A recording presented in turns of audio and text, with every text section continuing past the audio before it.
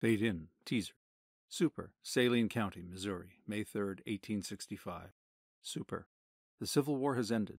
For those Missourians who owned plantations and prospered socially and economically before the war, their lives have been drastically changed. But for others, such as the formerly enslaved people who worked on those plantations, and people who lived outside of gender and sexual norms, the war and its aftermath have brought hope for a better life. Exterior, road to Gallagher family plantation, day. A man races a magnificent buckskin horse down a country road. His hat is pulled low. A bandana covers his face. The horse moves at an incredible speed. A dog is not far behind. They turn at a sign that reads Longford Plantation, Quint Gallagher, owner, and continue to race. Grabs a rifle from his saddle and scans the area through its sights. The outside of the house suffers from Civil War neglect. The outside grounds are well tended. The man's panicked breathing clashes with soft piano music coming from inside the house. The dog runs to him. He signals her to be quiet. He peeks in a window, sees no one, trots around the house. The piano music gets louder. So does the panicked breathing.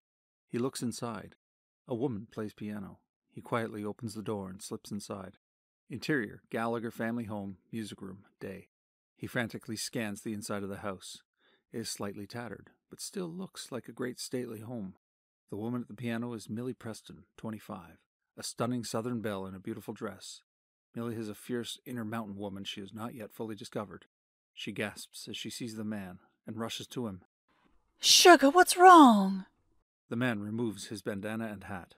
Beautiful long hair tumbles out. He is a she, Beth Fontaine, 25, a daring gender outlaw who rides and shoots better than most men. In oversized male clothes, Beth appears more like a boy than a man. Your husband is alive. A door squeaks. Beth frantically scans the room with her rifle, still panting.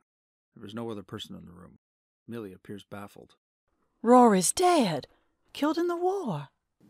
Not dead. Alive. He's coming. We have to run. Millie's in shock. She stares blankly, shaking her head. No, the army said he was dead. Beth's face softens with compassion and love. Millie, darling. Little kisses. She takes Millie's head in her hands and gently plants kisses around her face. Beth stops kissing her, tries to catch her eye, but Millie, dazed, cannot focus. Millie, look at me. Look at me. Beth captures Millie's gaze. Their eyes lock. Rory just got off a train. Walking? He'll be here in 2 hours, but if someone picks him up, we have to run. Beth tenderly pushes Millie toward a door. Interior, Gallagher family home, hallway, day. Beth gently pulls Millie up a grand staircase. I'll get Sam. You pack your things like we're going to Aunt Joe's. Are we going to Aunt Joe's? No, that's the first place Rory will look. We're running for independence. We have to take the wagon train now. Millie pulls away from her, troubled. No, we're going on the wagon train next year. We're not ready now. Beth takes Millie's arm, resumes walking up the stairs. Rory is alive. He'll come for you. Millie pulls away, pants with anxiety. He'll come for me. He'll kill you. Trust me.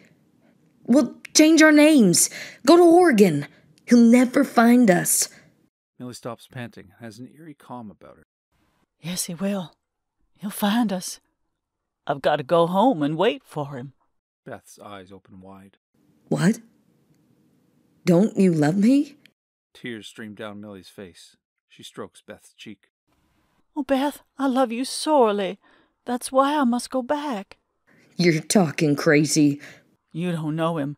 He won't just kill you. He'll do worse, then kill you. I'm not afraid of Rory.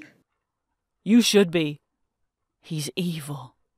Beth's face freezes in fear. End of teaser.